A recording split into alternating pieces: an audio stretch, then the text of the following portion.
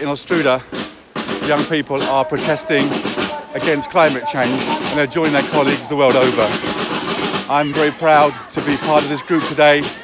I'm walking with them, and together we want to try to stop this generation from polluting the planet to the next generation. Today they are with me, I'm with them today, supporting them, marching with them and trying to help their cause. As you can see, they've all turned out for this, and I think it's a good initiative, people.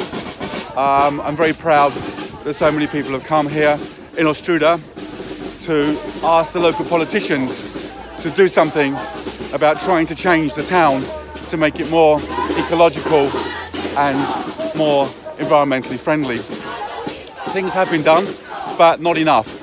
And a lot of the placards are very concerned with the amount of plastic that's being used, the amount of pollution in the air, and they asked me to come down today, but I would have come anyway. But it's a teenage protest. It's meant for the young people around the world who are protesting to maybe our generation, but the politicians to try and do something to make the world a greener place. And I think that Poland is a great example of a beautiful green country that I think that one or two things could be done to make it even greener, and it's a good example, and I'm very proud that young people have come out today to protest.